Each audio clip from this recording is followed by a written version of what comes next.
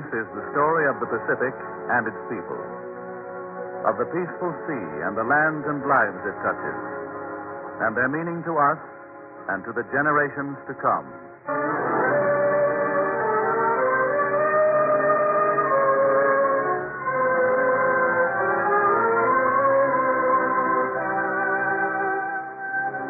The Pacific Story, presented by the National Broadcasting Company and dedicated to a fuller understanding of the vast Pacific Basin. This broadcast comes to you tonight from Hollywood and New York as another public service, with drama of the past and present and commentary by Henry Luce, editor of Time, Life, and Fortune magazines and student and traveler of China.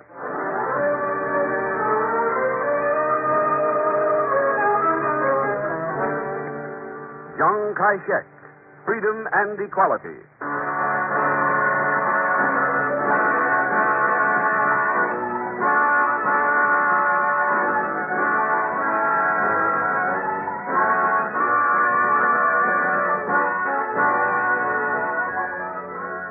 At the confluence of the Yangtze and Jialing rivers off Chongqing lay the Chinese gunboat Yung Sui, which means permanent peace.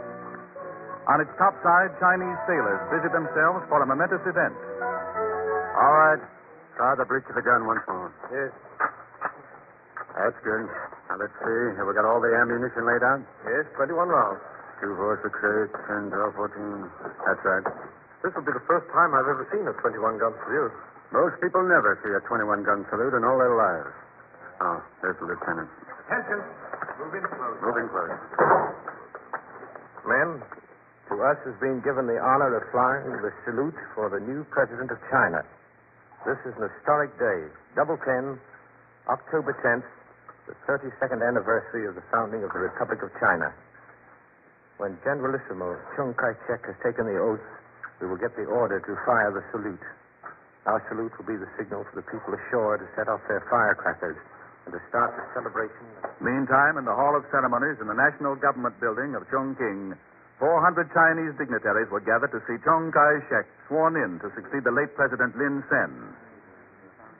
Among the 400 who looked on were friends of his stormy revolutionary days, political and military opponents who are now his supporters, men who knew nearly every step of the long trail to this great moment. I met Chiang when he was 19 years old. He went to the Imperial Military Academy at Bao Tingfu in 1906. And the next year, he was sent to the Shinbogokyo Military Academy in Tokyo. That is where I met him. At night in our quarters, we talked about the plight of China. The Manchus are destroying China with their corruption and weakness. We are at the mercy of foreigners. Only a revolution can save China. His ideals were the same as those as Sun Yat-sen, who was also in Japan at that time. So he joined the revolutionists with a number of other young Chinese. Look around you here. Everywhere we see strength and authority. Japan is a military power as strong as the powers of Europe. Why is this? The history of the last 40 years of Japan is the answer, John. Japan is strong because she had a revolution and reconstructed her national life. Japan is strong because it has a purpose. Japan is working toward a future. One day, Japan will conquer China. China, with all its lands and people? No, John. What is a venerable history and half of Asia against a nation like Japan? But think of China's population, John.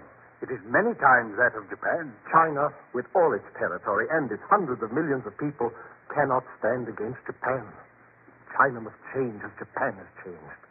The Manchu rulers must be driven out if China is to be delivered from destruction. Else China is lost. The Japanese War of 1894 lost us Formosa, Port Arthur, southern Manchuria, and cost the Chinese people 200 million taels. China under the Manchus is helpless. What will happen when Japan attacks China next time? Oh, we must remember that we are in a Japanese military academy. Chiang spent 3 years in Tokyo. He served with the 13th Field Artillery Regiment of the Imperial Army. Both of us did.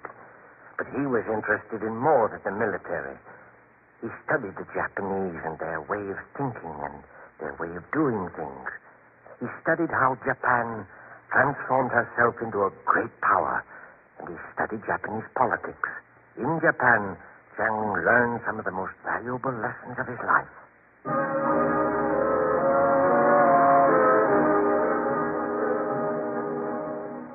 The Chinese Revolution broke out in 1911, and Chiang returned to Shanghai. The revolution he had dreamed of had become a reality. His military career was launched. He remained in close contact with the Republican nationalist group in the Second Revolution, which failed in 1913, and then returned to civilian life. During these years, I saw Chiang Kai-shek from time to time. Few people were close to him. He had few friends. When he was not working, he was to be found with them. I remember his great ability to concentrate and his great ability to relax. I remember him as a plain man with few wants. He neither smoked nor drank. He was frugal about everything he did. Never in those days, nearly 30 years ago, did I expect to see him like this today, dressed in the uniform of a marshal and taking the oath for the presidency of China. In 1917, Sun Yat-sen appointed Chiang Kai-shek Chief of Education in the Army. Chiang was destined to be close to Dr. Sun from this time forward. In 1922, with his help, Dr. Sun escaped in disguise from a plot on his life, and Chiang remained with him for 56 days aboard a cruiser. Thus far, Chiang had been obscure, but the next year, 1923, at the age of 35, he emerged as a world figure. Has Dr. Sun made any statement on his new tie-up with Russia yet? Not yet. I've been sitting here in his anteroom waiting for an hour. No word. No, nothing. I thought this was supposed to amount to something. Oh, here he is. Oh, it's just his secretary. Is Dr. Sun going to make a statement about this understanding with Russia? Dr. Sun has authorized this statement. Chiang Kai-shek has been sent to Russia under the terms of the nationalist Soviet understanding. Is that all? Chiang Kai-shek? Who is he? Isn't Dr. Sun going to do something about Russia himself? This is the only statement authorized. Well, look, my paper back is just what I thought. Just shadow boxing, making gestures. Oh, I don't know. There may be more to this than meets the eye. Dr. Sun's going to make the most of this understanding with Russia. And if he sends Chiang Kai-shek, chances are he knows what he's doing. What does Chiang Kai-shek mean to the guy that reads my stuff back in the United States? Nobody ever heard of him. What they're interested in is something about Sun Yat-sen.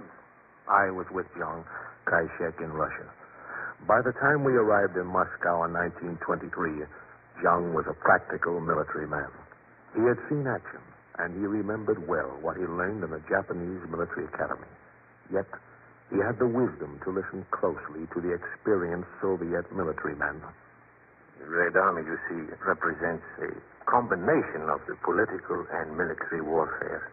That is quite different from the Japanese military science, which is dependent on the stable constitutional system. Our revolution here in Russia is more recent. And thus, we are more interested in the steps between modern warfare and the government. This means, then, that an army, from being the tool of a government that has been discarded, can become the spearhead of a new, young government. That is right, Comrade Jim. And this is the sense in which the Red Army has become an instrument. We stayed in Russia 4 months.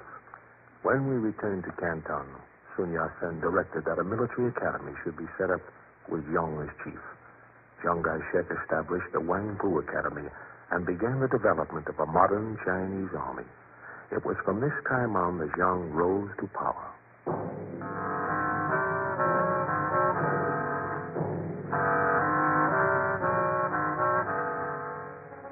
In the seasoned hands of Chiang, the cadets of Wangpu became the nucleus of an army.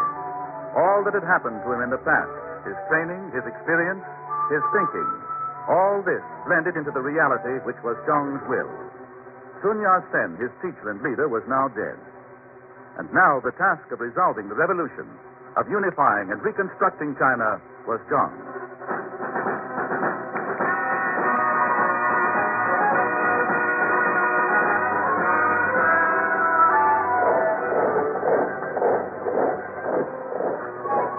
At the age of 38, Chiang Kai-shek became generalissimo of the National Revolutionary Army. By drilling, by hammering home hard-learned truths, by inspiring his army, he prepared them for the grim days that lay ahead.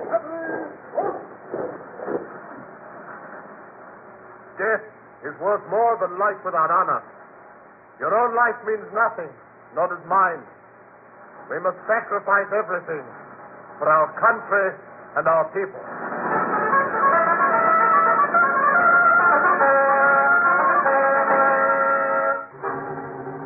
On the day he became Generalissimo, Chiang started his northern campaign to unify China and its people, to bring all of China under the nationalist government.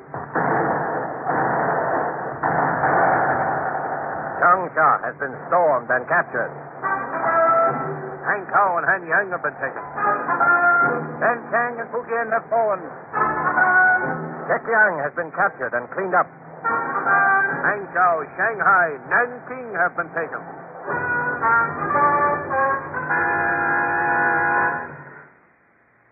I was in Nanking after the capture of the city when the Nanking affair took place. It was the day after Nanking had been taken.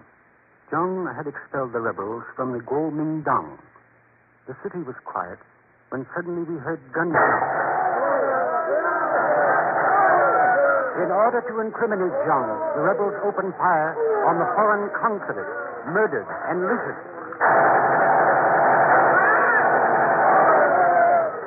All the world was shocked.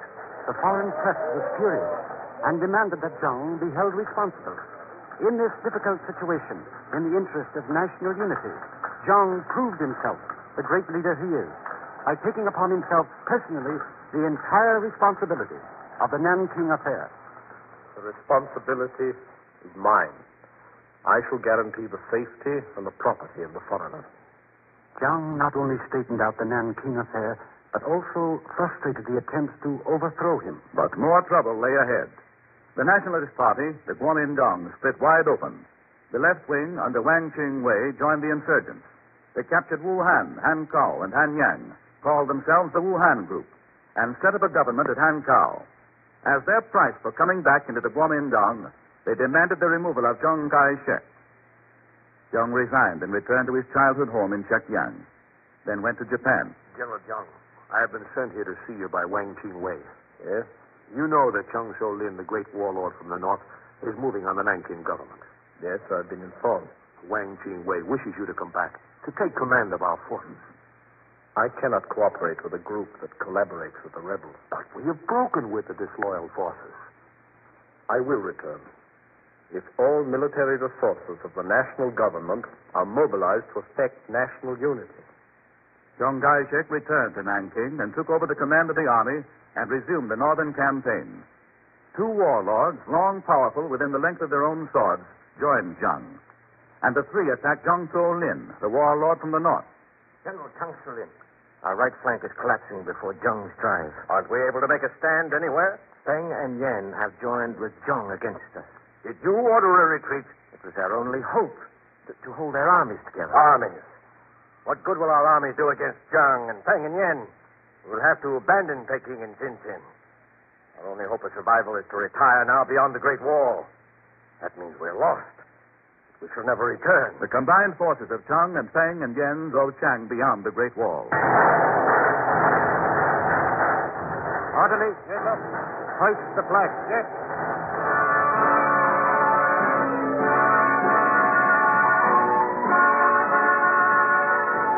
The flag of New China fluttered from the tops of the official buildings of Peking. Chiang's great military mission had come to a close. The realization of the dreams of Sun Yat-sen. Ahead lay another task. The time of martial exploits is past. The peaceful work of reconstruction must now begin.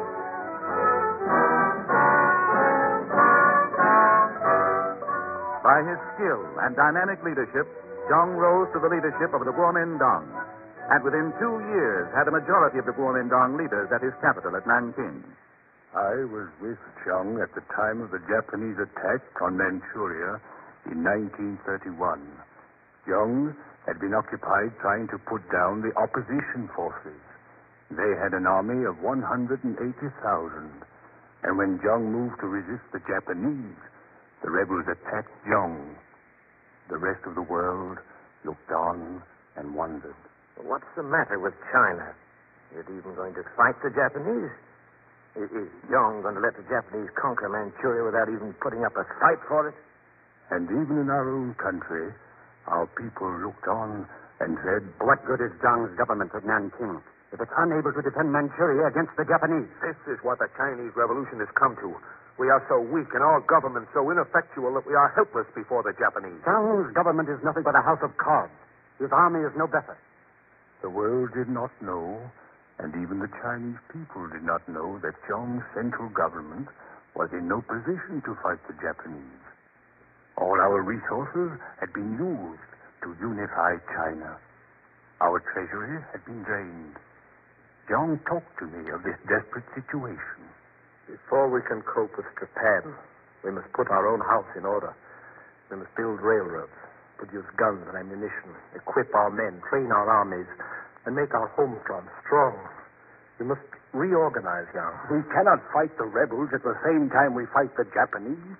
They have struck us at a vulnerable time. We must exterminate them, yes. But we must also prepare for the future with a solid, unified government. Chiang needed time to reorganize. During this time, Japan had to be appeased. Not until 2 years had passed did Chiang win a great victory over the insurgents.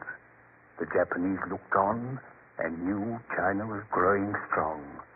And Chiang knew that Japan was watching.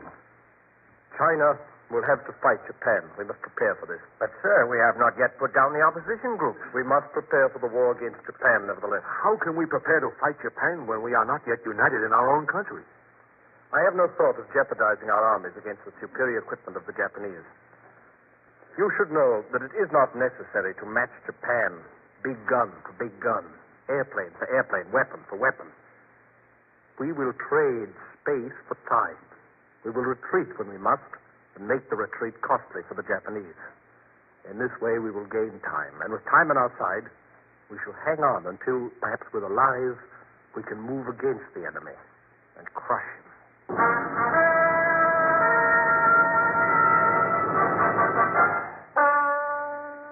2 years later, the world held its breath at what happened to Chiang in Shensi province.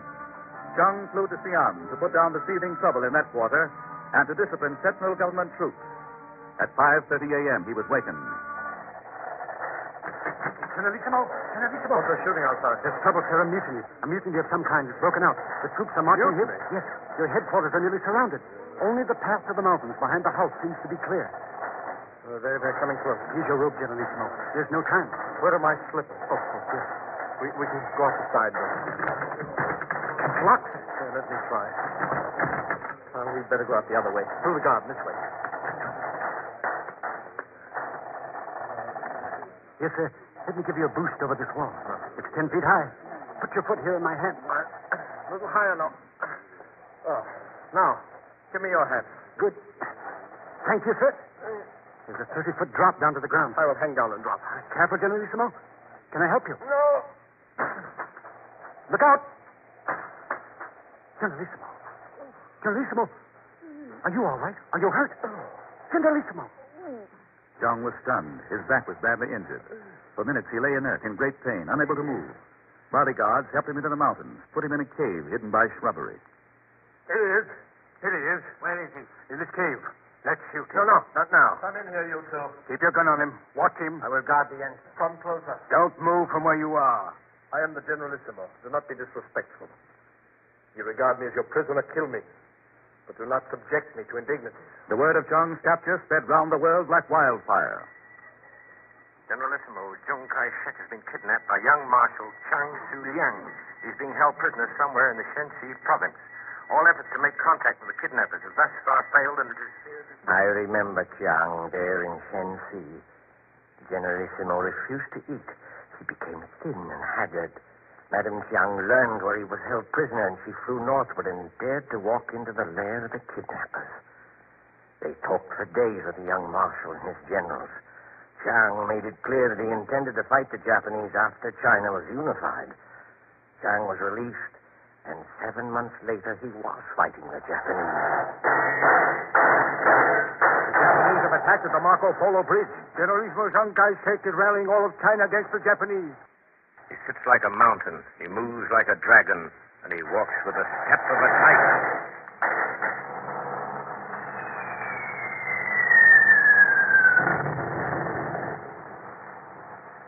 The first way to win a war is to be sure that you do not lose it.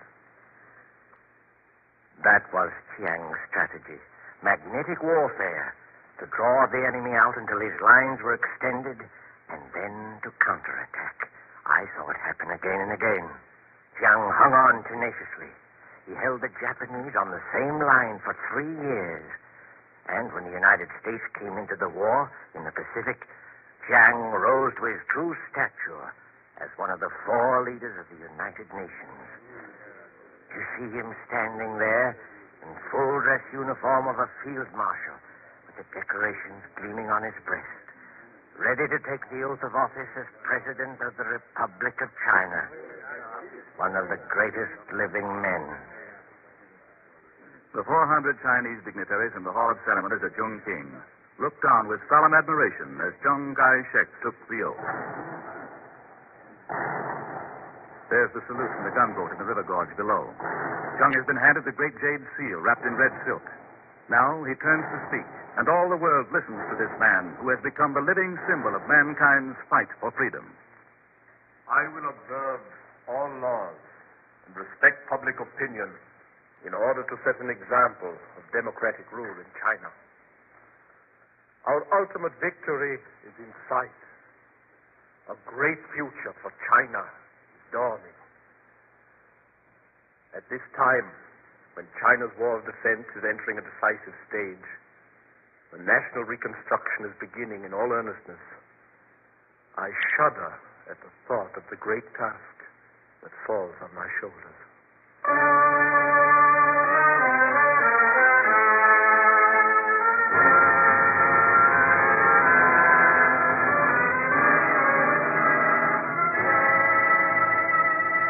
President Chiang has sown the seeds of freedom in China. His influence transcends the borders of China and stands for freedom for all peoples and equality of all nations. To tell the underlying meaning of the struggle of Chiang Kai-shek, NBC presents Henry Luce, editor of Lifetime and Fortune magazines, who has traveled widely in China and who has met and talked with the Generalissimo. The next voice you will hear will be that of Mr. Luce. We take you now to New York.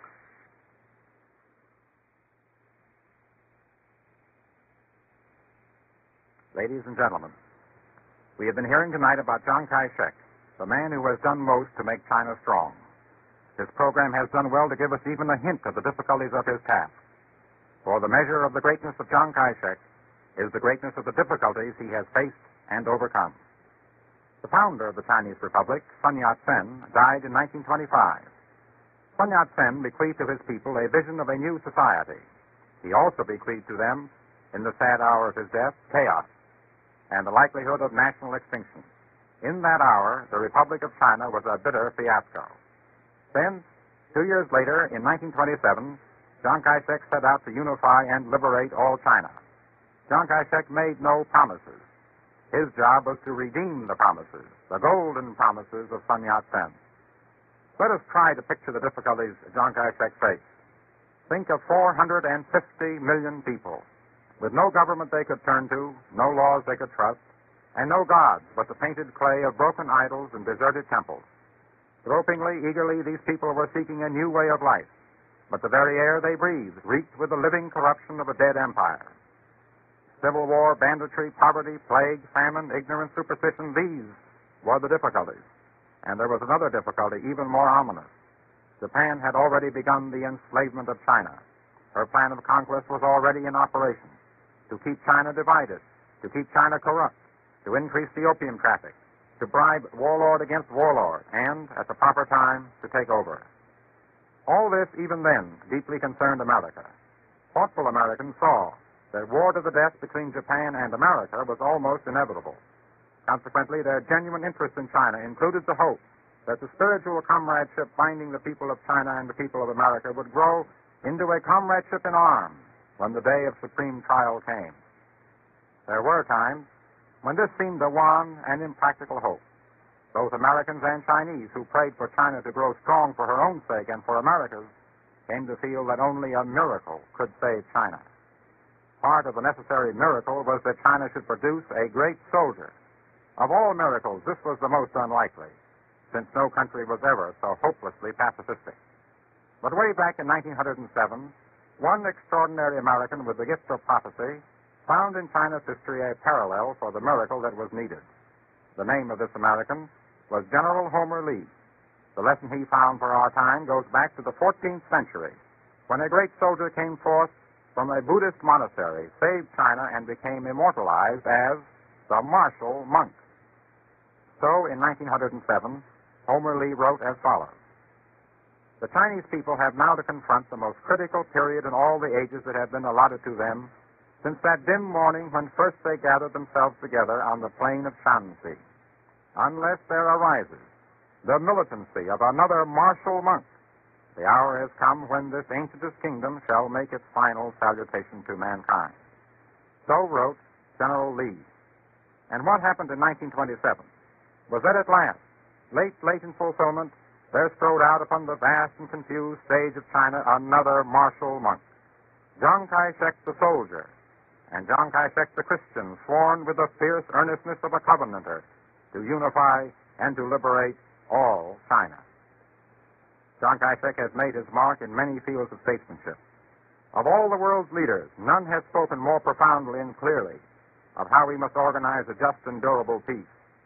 But it is Chiang Kai-shek the soldier that I would ask you to remember tonight, for we are apt to forget what the soldier Chiang and his soldiers have done.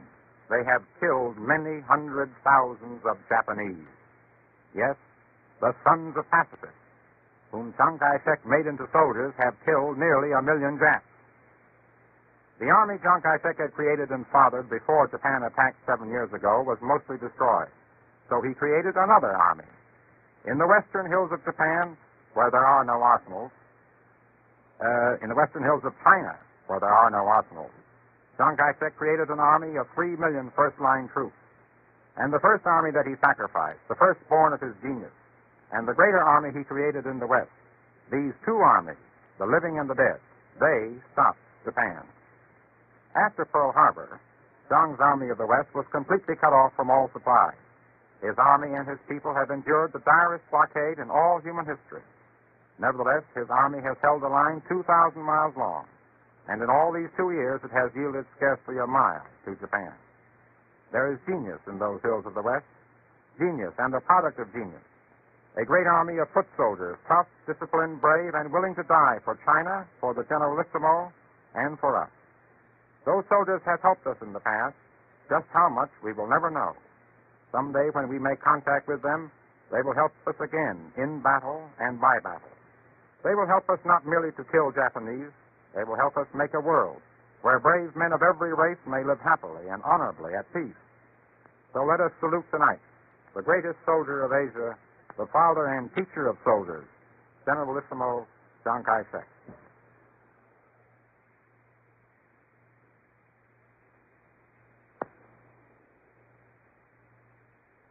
Thank you, Henry Luce.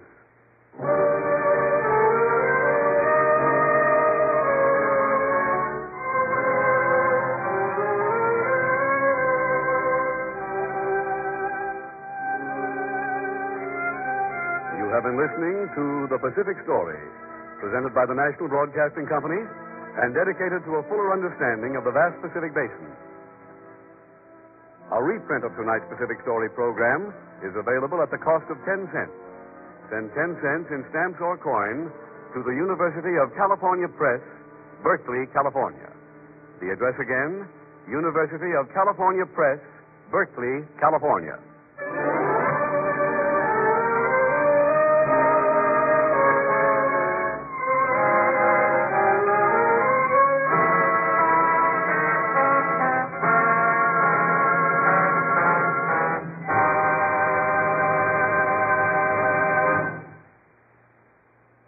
The Pacific Story is written and directed by Arnold Marquis. The musical score is composed and conducted by Thomas Peluso. Your narrator, Gayne Whitman. This program has been presented as a public service by the National Broadcasting Company and the independent radio stations associated with the NBC network. The program came to you from Hollywood and New York. This is the National Broadcasting Company.